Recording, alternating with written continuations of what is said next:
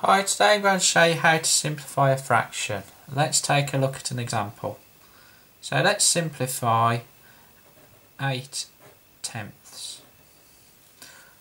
All you need to do is look for the highest common factor of the numerator and the denominator. The highest common factor is the biggest number that divides into 8 and divides into 10. In this case, the highest common factor is 2. So all you need to do is divide the numerator by 2 and the denominator by 2. So 8 divided by 2 gives us 4. 10 divided by 2 is 5.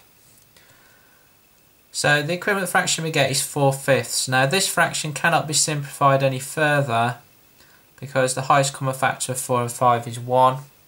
And this will not change the fraction if we divide the numerator and denominator by this number. Let's take a look at a harder example. So let's simplify 21/35. Okay, this time, again, the highest common factor of 21 and 35 is 7.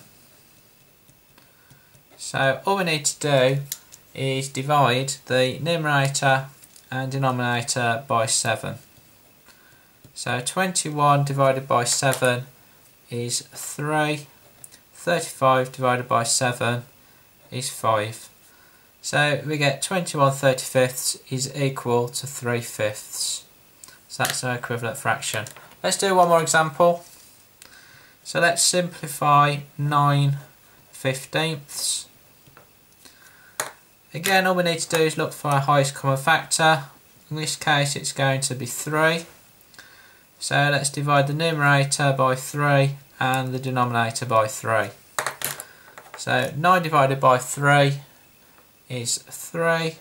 15 divided by 3 is 5. So again, we've got 9/15 is equivalent to 3/5.